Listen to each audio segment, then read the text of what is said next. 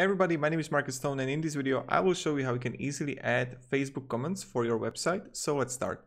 The first thing you want to do is just scroll down below to the description and click on the link. When you will have it, you will get on this site called L-Site. L-Site is an amazing company with a lot of widgets, and one of the widgets they have is Facebook comments. So let's click sign up for free. Now we want to sign with the Gmail, Facebook or normal mail. It's really up to you. And when you got it, let's click login. You're gonna see here applications, and you want to write to search Facebook. Here you can see Facebook comments. Let's create a widget. Now you got it, and this is it. Number of posts, you can change that if you want, and then just click save. Right when you got it, you need to choose a plan. If you're starting out with your website, go with the light version. But if you're gonna have 5,000, 50,000 or 5 million views, go with the basic, pro or enterprise.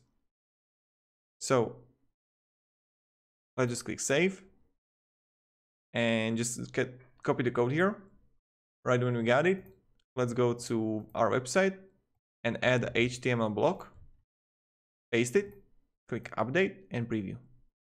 If you have any problems about implementing it on your website, write to support. And let's just wait here, and voila, here you got it. You just post a comment and here you go. What you can do also is, if you're gonna add columns, so you can center it as much as you want, like this, and I would just take this and center it here. So it's directly in the middle and not on the left side. If you have any questions, guys, ask me down below in the comments. Thank you everybody. Have a great day and see ya. Goodbye.